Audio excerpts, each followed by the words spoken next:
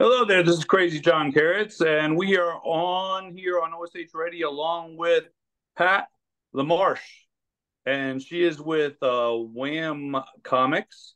And now you told us also the thing about Wham's is it's also with a company for nonprofit and stuff, and you said you'd tell us all about that.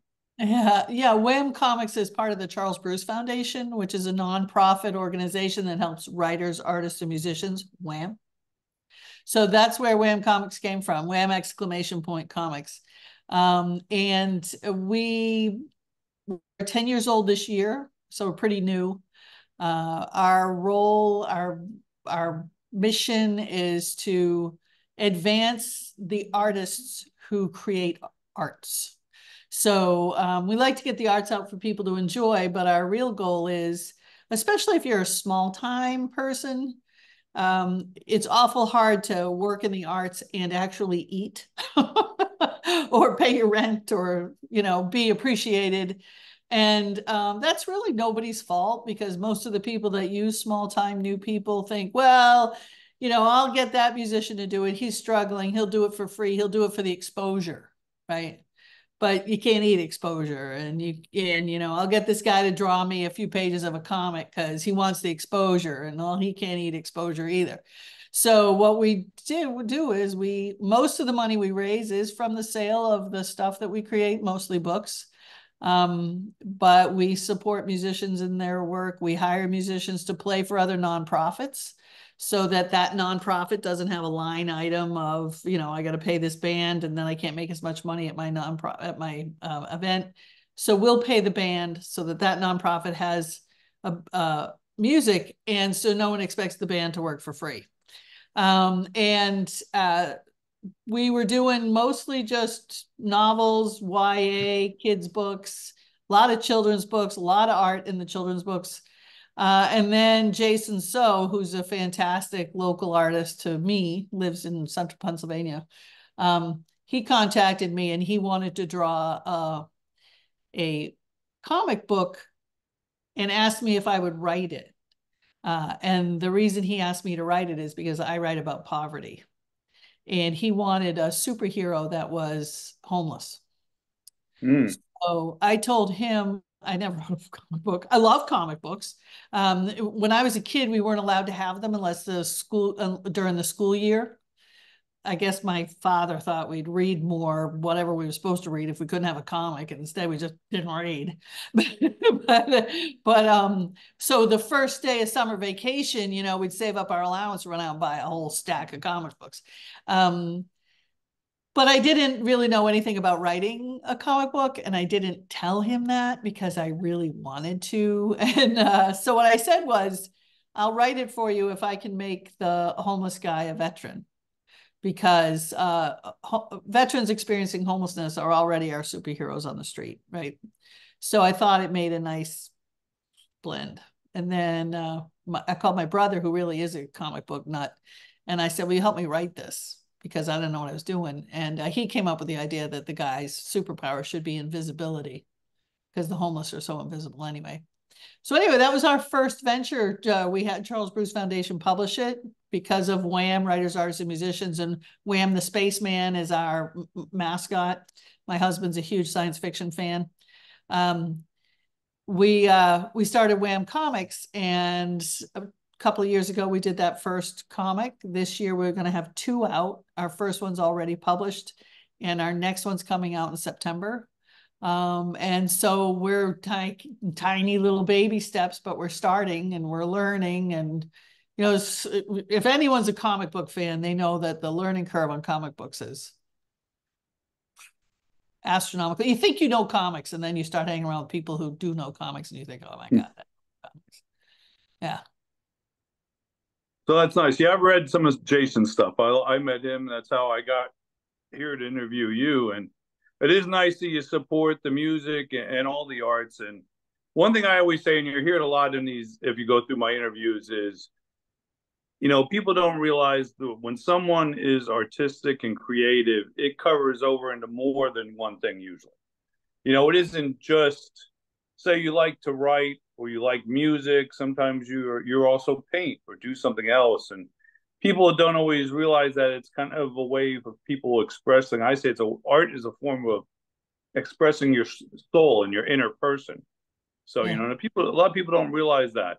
I thought of something else too when you were talking about the writing. I did some work before with Keith Strandberg, who wrote movies and had movies like No Surrender, No Retreat, which was the first one that Jean-Claude Van Damme was in.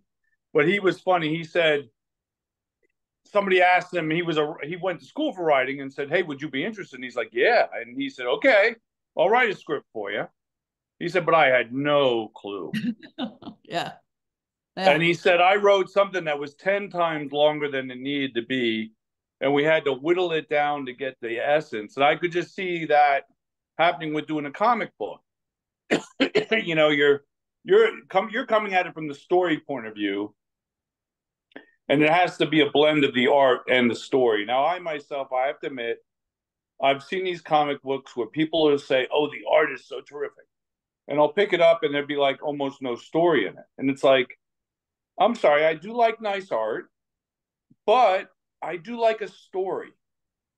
And it has to be a blend of the two to really get the comic across and what the message is. And I do like you said it was the homeless was a veteran and his power was invisibility, and that all was making statements right there. Mm. And that was very good. But it is interesting how you can overwrite for something like that, have to balance it. Now, people, Yeah. I'm sorry. When I first wrote that, when we first wrote that first comic for the first dry run, right? So we wrote it for Jason to draw. Um, it was at least 5 times too long. And I can understand the screen. I mean, I call it a script. I call it a script. What you write for a comic book is a script, because basically what you're doing is your frames are the motion picture, and the words that land in the frames are your script. So that's what it is in my head. It's a script, right? And it's only the words because the pictures have been drawn. So you've got a screenplay. So I have never written a screenplay, but I can imagine you've got your dialogue and you've got your scene, right? The scene is, you want to know that the woman's too poor to drive her car. So, she leaves her house, hops on a bike, and drives by a car with flat tires. Right. Okay. I've told you a lot. She can't afford to get her car fixed. She has to take the bike. All the imagery has done that. Now all she has to do is say, "Don't forget to feed the cat," or whatever, right? So you give her very few words because the image has done it all. But I agree with you. If you don't get the "don't forget to feed the cat," you haven't learned what the words can tell you too. So it was an enormous learning curve to realize I didn't have to say, he ran his hand through his lovely salt and pepper hair, right? I didn't have to write that because the lovely salt and pepper hair is in the picture, right? Even his hand being in it is in the picture. So the artist does so much heavy lifting. And I have written illustrated books before. It's nothing like a comic book, because the comic book is the whole story in pictures, or a graphic novel, whereas an illustrated book is just one image or another image from a chapter. It's not the whole story in pictures. So I would say to anyone who picks up a comic book and thinks the dialogue wasn't much, to think again, because I'm sure drawing one is almost impossible because I couldn't draw anything, but writing them was tough. Well, hopefully it gave you a new perspective, and maybe you can reflect on when you write other things. Now, since you are a writer, maybe you could tell us about some of the other things you've written. Oh, And I've written a lot of. I'm a journalist. I work for a Philadelphia area newspaper. So my day job is I write stuff all the time. That's basically what happened. Which is really, I think nonfiction's really easy, because if it didn't happen, you can't write it. So how tough is that, right? and sometimes the stories that are real are stranger than the ones you can write about too, you know? Right. And the hardest part, I think, about being a journalist is getting people to talk to you, right? So if they're going to pass a law that's going to mean that you can't drive Tuesdays at 3 p.m. for whatever reason, I need that senator who's decided you can't drive Tuesdays at 3 p.m. to talk to me. And that's the biggest headache I have. I just want to like bang on a door and say, what's wrong with you? You know, you passed the law. Why don't you talk to the media about it? But my passion is people who don't have anything. My mom's whole family were Irish immigrants. And, you know, you couldn't have a decent plate of mashed potatoes in my mother's house without hearing about somebody who was starving. You're just like, can I just enjoy the potatoes? We'll talk about that later. You know, only my mother could ruin a really fabulous bowl of mashed potatoes and butter by, you know, telling you about someone who was starving. But so I've just always worked with people, and I find beauty and kindness in amazingly tragic situations. And so much so that I wrote a book. I stayed in homeless shelters all over the country, and I wrote a book about it. And a minister in central Pennsylvania read my book and offered me a job, and I ended up running homeless shelters for the better part of a decade. So I write a lot about homelessness and poverty, which makes me, you know, no fun at a dinner party. I'm a terrible buzzkill. No one wants me around. So people don't like it when they're trying to eat their mashed potatoes and you talk about that either. Right. But I did learn that you don't you talk become about your mother. No. Yeah, when the food's good, keep your mouth shut. But yeah, I mean, I go out and speak all the time about it. I travel the country speaking about homelessness. I've probably been in 500 shelters across the country, and I've slept at or around or near or on the floor of 100 of them probably. But I always have something people can do as an action at the end of one of my talks, because, and most of my books are about something you can do too, because otherwise you just feel powerless and depressed. Nobody wants to hear you, you know, talk if you're just going to make them feel powerless and depressed. I have a brand new book coming out that's actually illustrated by a comic book artist, Jeremy Ruby.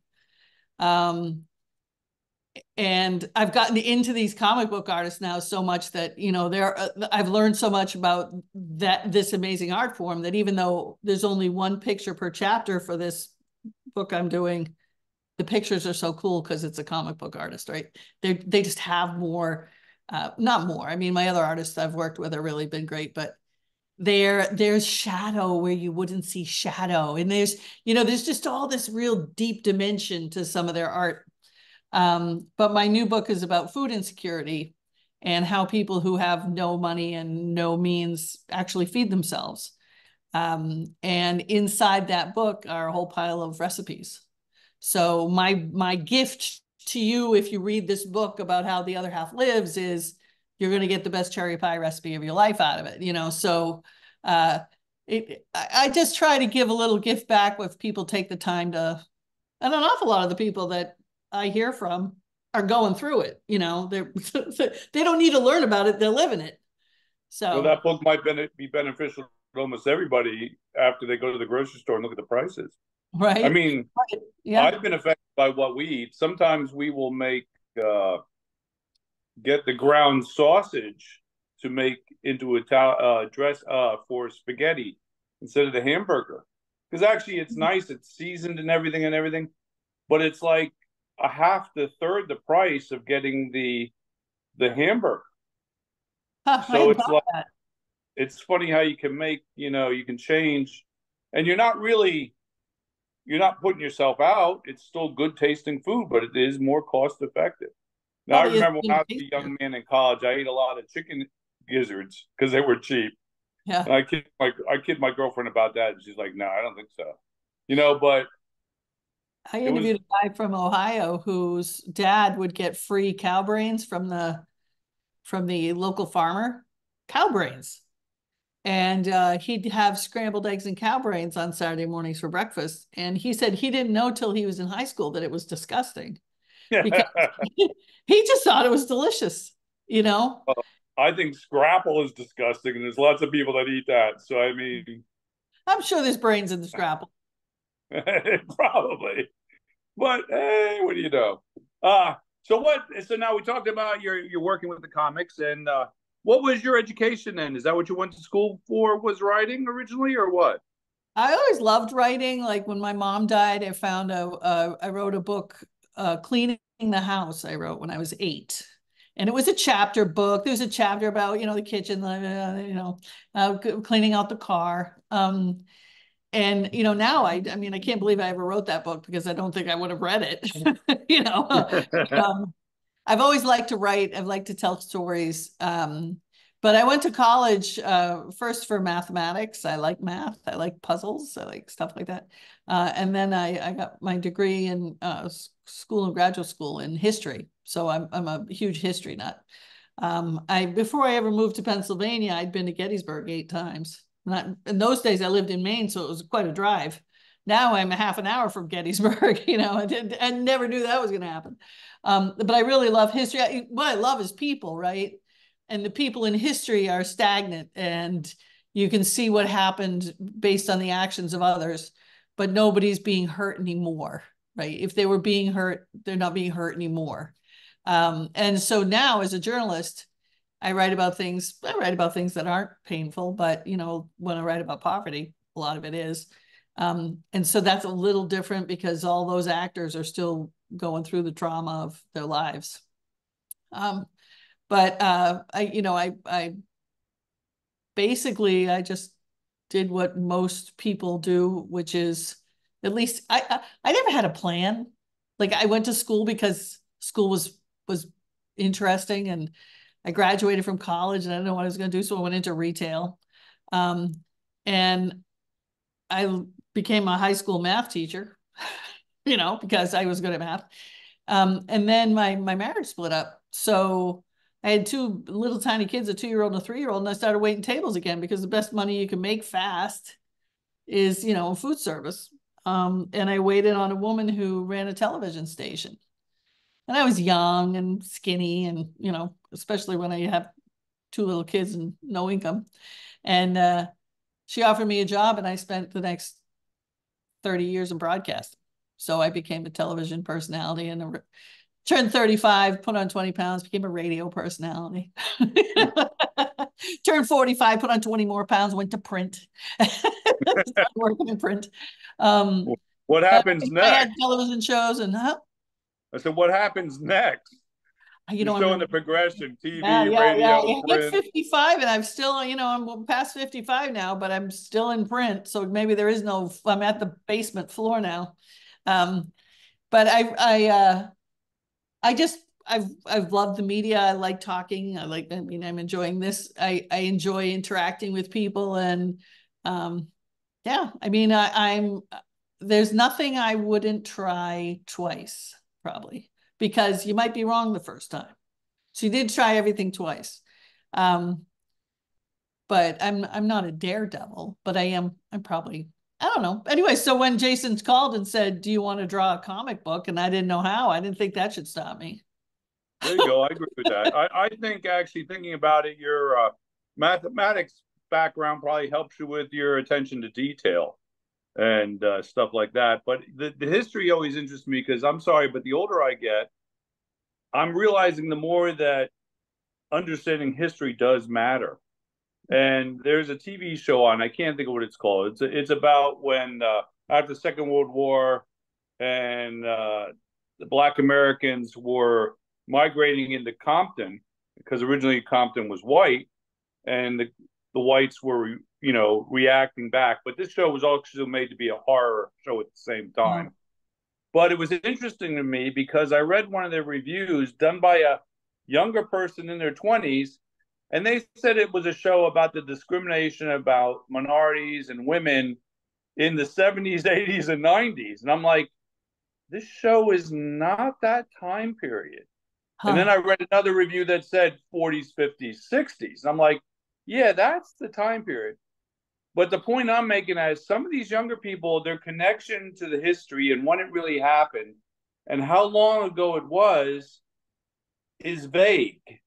And to them, 70s, 80s, and 90s seems like a long time ago. But to us, we realize it wasn't. And some of this stuff we went through before, like the Me Too and the woke stuff. I remember the Mod Squad, Girl from Uncle, Julia, which was a black female nurse that was a single with its son. And then you went from the Bionic Man to the Bionic Woman too. You couldn't just have the Bionic Man. And I think I said the girl from Uncle. Then I don't know if I mentioned that, but you had the man from Uncle, then you had to have the girl from Uncle. And we went through this where they tried to update the cultures and what you saw on TV and pushed it on you a lot. We went through that already, but we're kind of going through it again. But the younger people don't realize the time and what happened because they really, I don't know if it's social media or whatever. I think it doesn't give them the depth of understanding of when this stuff happened, Mm-hmm. really. And to them, some of this stuff they feel was just yesterday, and it wasn't. It was, well, to us it was yesterday, but to them, it Yeah. really was a longer time ago. But that's why history is important, I think. Well, I was born in 1960, right? Which is 15 years after World War II. I was only 15 years from World War II. I'm 63 years from now, right? So really, when you look at history, when you think of how much closer you were, 1960, I was only 95 years from the Civil War, right? I mean, you do, as you get older, you do have a perspective that young people don't have, right? And I think what's also a challenge about remembering history is, I remember also the girl from Uncle and the Bionic Woman and all that stuff. But the difference maybe now and then is if what was his name? Heath, no, that was his name on Bonanza or whatever. The Oh Big yeah, Valley, yeah, yeah. Big Valley, he was Heath. But the guy who played, if if he had made a pass at the Bionic Woman in the back room of the of the theater lot or the movie lot, nothing would have happened. People would have expected it.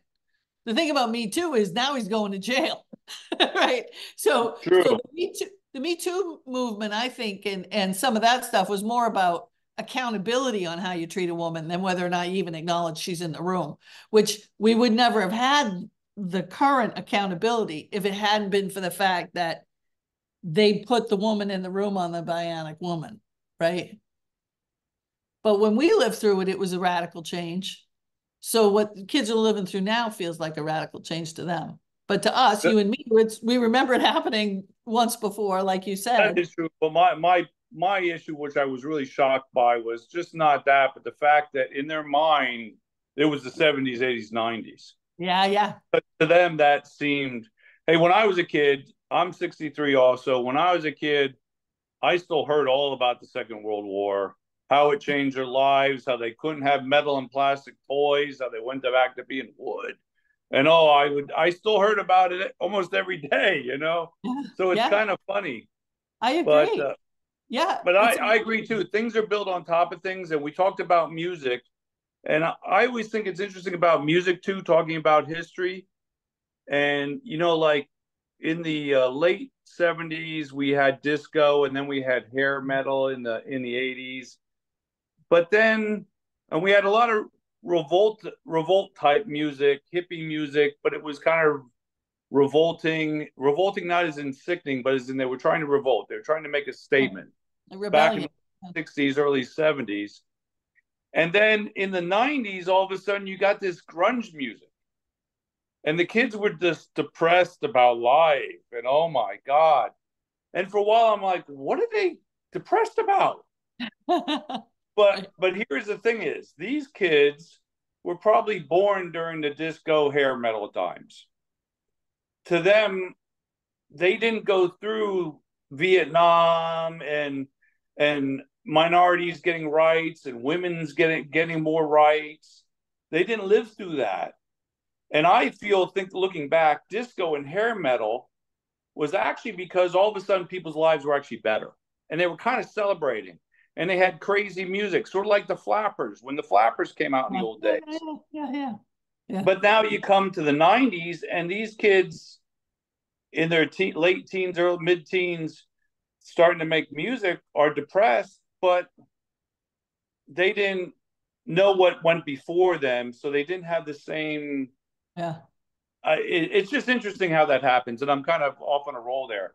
Well, you know, it's interesting too, and that's true of the 90s. But the other thing that's interesting about the 90s is the 90s are 30 years ago now, right?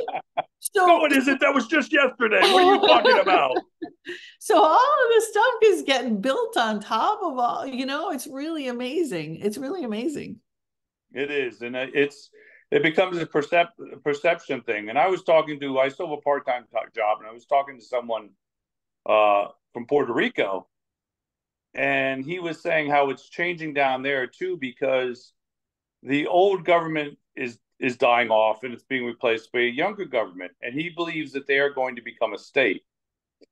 And I said, well, I knew Puerto Rico always played the best of both worlds. And he's like, yeah, but the younger people don't real understand the concept of the best of both worlds, because now they've always been a territory of the United States in their eyes.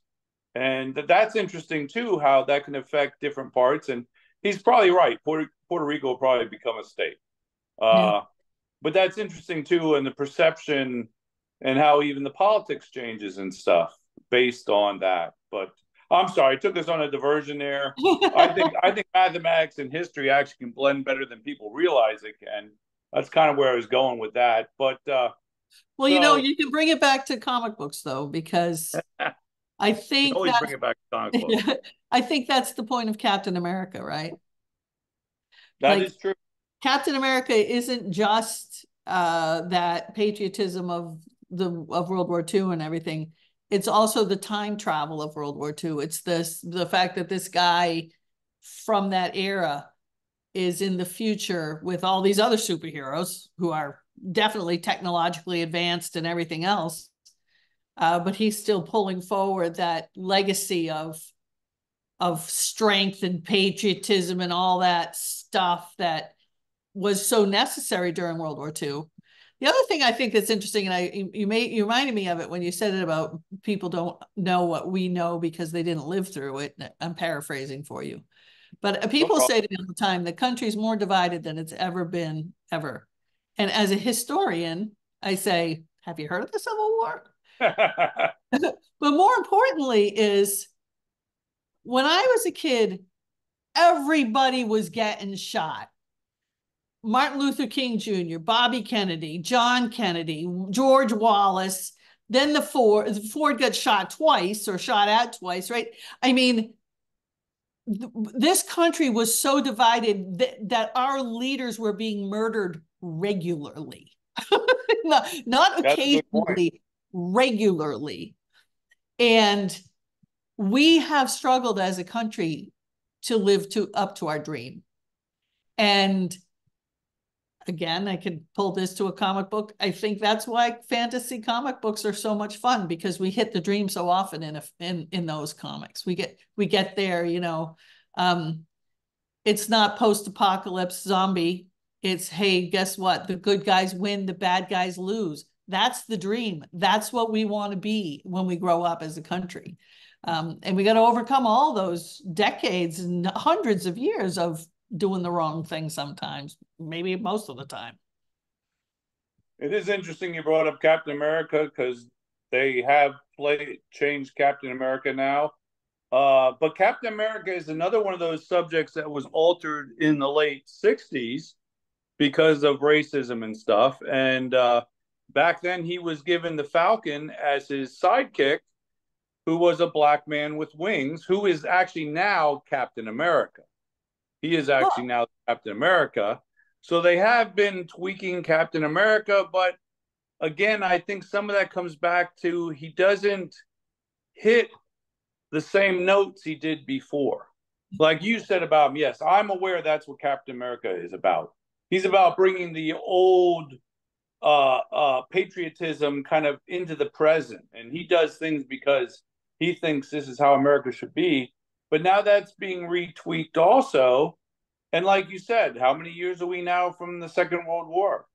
I mean, it's a long time now. So now, you know, there was a time when the baby boomers were the major age group. We are Yeah. not anymore. We're losing that status.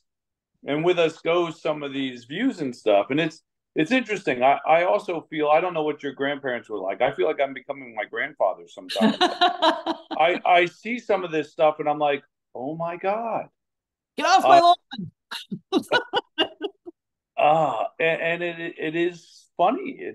Well, it's funny in I don't know if it's a good way, but all the new generations, I guess, have to make their mistakes, just like your kids have to make their mistakes.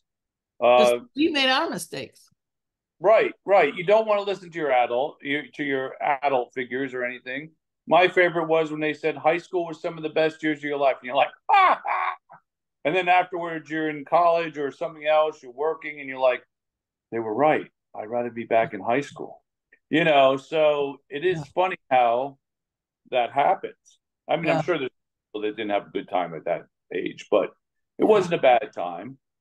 And there's other parts of your life that seem to fade away. That's like, I think there was 10 years, a definite 10 years of my life that was kind of gone because you did a lot of child rearing. You did other things, but a lot of your time was engulfed and used in child rearing, and that took a time period away. Where there's some things that happened during that time that you weren't as aware of as you should have been, just because you were And busy exhausted. raising and exhausted. Yes, Yeah. exactly. Yeah. But it is Yeah. interesting how that plays. And I'm sorry we took it away from. Yeah, everything can come back to comic books. I like when they say graphic novels because they can tell a lot of stories, and they talk about the parallel universes and stuff in the other worlds, and that's always a nice way of teaching history in a kind of different way. You say, well, this isn't what really happened in history. This happened, but what if this one thing changed? And Yeah. then you can look at it and go, oh, that might have happened. That is But such a trend right now too. I'm a huge Star Trek fan, like stupid, really huge Star Trek fan.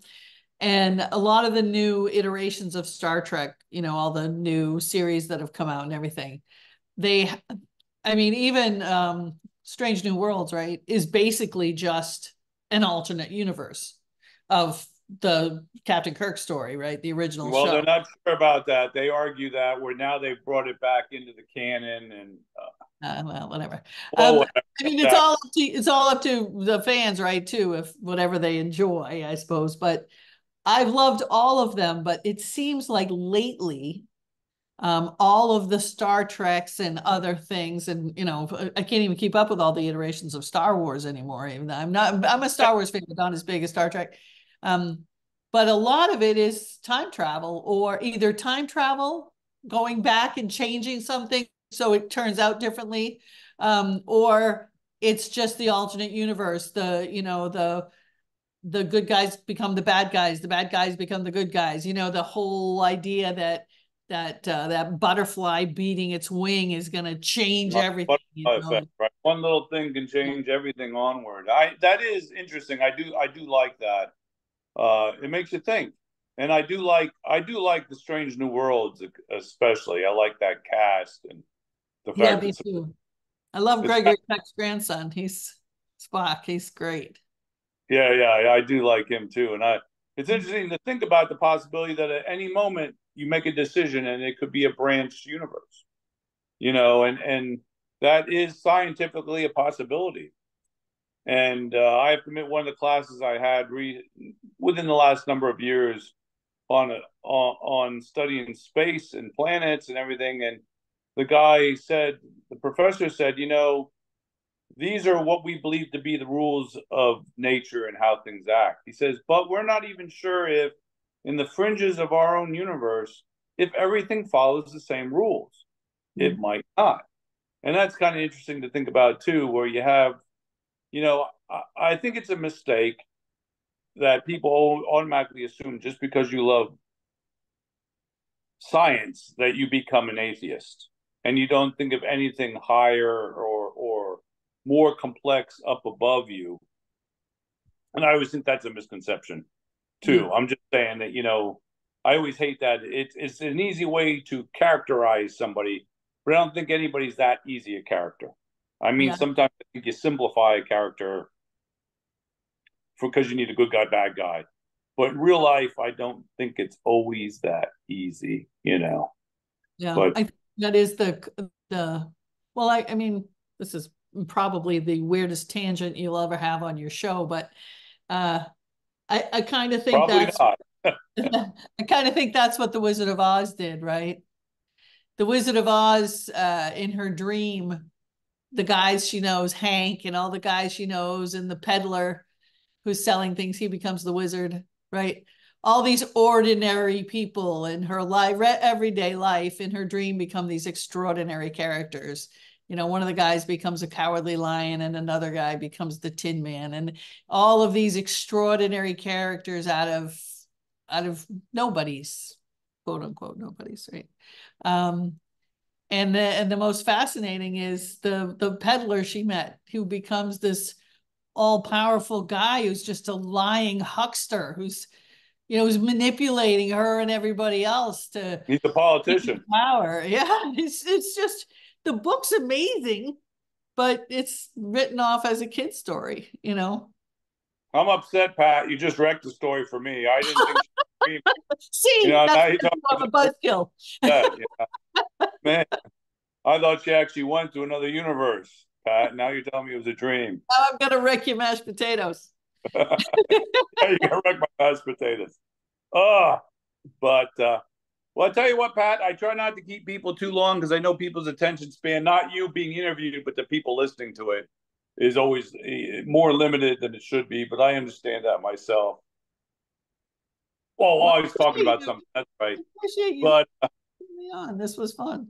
it was fun. I enjoyed it very much. And I gladly have you back again. What I'd like you to do, so I can do it for the people listening, is send me some links, and I will put it down below, like they say, Okay. about Wham, about your novels, and about anything you'd like to know about the foundation. And I'd like to put it there for people to find out about it. It was a great talk, and I think, like I said, I think the mixture between history and mathematics is great. I have a chemistry degree, a computer degree, two engineering degrees, and then a Wow. religious degree. So, Wow. I think it's fun to learn different things. And, you got your mathematics, which you taught with, in history is one of those degrees you say, what are they going to do with it? Well, you could have taught it. You could have worked at a museum, Yeah. but it's good to diversify, and it's not necessarily diversifying. It's like when you have a mind that's interested in learning things and understanding it. Again, like being artistic, it just doesn't go one way always. It goes into many things, and it adds to you. But I'm on another tangent, so. So in ending, Pat, what would you like to say? I had a blast. I will send you links to my stories. I have a brand new book coming out in about 6 weeks. The food book will be a little later, but it might be the story that your fans would like the most. But it's science fiction. It's about a mad scientist who turns his vacuuming robot into his best friend. He gives it enhanced AI, and they together You hear they that, invent. Loki? You hear that down there? My You got your vacuum cleaner there? we named him Loki. Oh, nice. Vacuum cleaner. I don't know if you could see it there. It's kind of Yeah, fading in and out. Yeah, there he is. We named him Loki for the god of mischief. that's right. When he goes down the stairs, you know it. Um, but anyway, together they invent a magic cat. They genetically modify a cat to make your wishes come true, and this cat cures homelessness. And the story was written by my grandson. He just dictated it to me, and Well, it's whack job crazy fun. It was number 2 last year in the nation for science fiction fantasy for young people. So the sequel's coming out in about a month. So I'm gonna send you a link to that. It's called Cursed Kids. I don't know what. Now that I've talked to Loki, he's running around now, and he's not supposed. Oh, So see, maybe he secretly is my friend that I didn't know about. So. yeah, yeah. Well, thank you, Pat, and I will get those links up, and hope to talk to you again in the future. I tell you what, we'll try and talk after you have some of your books out, and That's we'll talk about how they're doing, and have you show them to us on the interview. And hopefully before then, I'll get to talk to Jason, also do an interview with Jason. Jason's So, wonderful. Great. yeah, I liked him off the bat when I met him, and me and him joked. He knows another friend of mine that does comic book work that was in the Harrisburg area, and now he's up in New York. So, well, thank you, Pat, and I look forward to talking again. And wish you the best in all your books. And I'm going to look you up Oh, and probably get a few. Thank you. thanks.